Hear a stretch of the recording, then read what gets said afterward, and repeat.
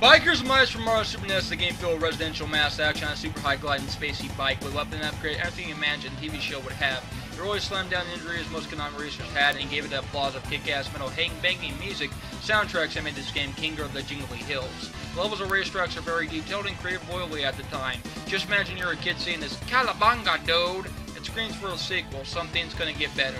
So if you like racing, 3-rail action, game filled with mystery all over and explosions, this game is for you. Gets a 9.4/10. Yes, I'm not kidding. Play it now. Well, the worry don't matter.